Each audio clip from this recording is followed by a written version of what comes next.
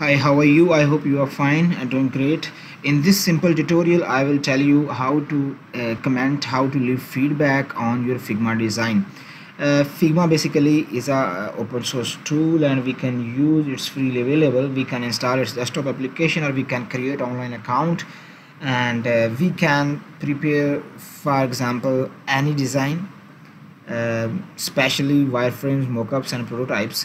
And here, for example, if I will create my account and my dashboard will look like this, if I have source file, I can import that file here.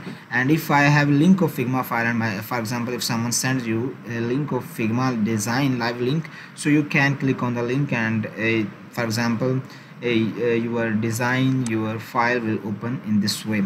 This is Figma, like for example file, like what I can do. The main thing is how I can comment, how I can give feedback on this design, if something missing, something is not good, and if I want to improve. Many times it's happened. So to do it at live link at real time, using the real-time services, it's very important we can do that. So simply what I can do is I can here click on comment. It's simple, like as Google Documents we can use, we can comment, and here I will, for example, if I can change color, now it will change. For example, if I post, my designer can reply me, once it's done, or we can resolve it, we can edit it, and all the commands will be listed here in the sidebar.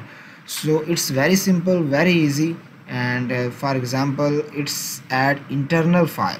There is no need to prepare, for example, separate files for feedback. Sometimes it's very difficult to understand, like this feedback for which screen and where we need to change. In this way, for example, if designer will click on this command and it will show, like, it's very clear, we can understand. So it's very simple, very easy. And if you have this type of screen and you want to present, just click on this and your file will be shown in presentable form. So you can view it's, for example, in this way you can change all these things, these options, for example. It's very easy. So thank you very much.